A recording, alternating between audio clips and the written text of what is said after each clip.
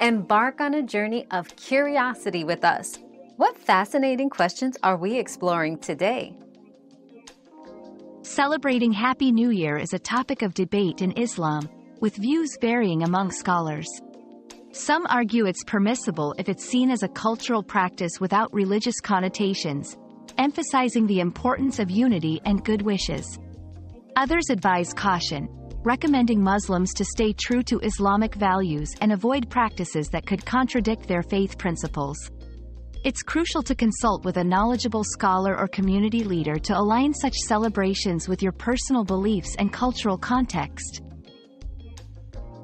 Another mystery solved, but many more await. Keep up with our daily discoveries by subscribing and turning on notifications.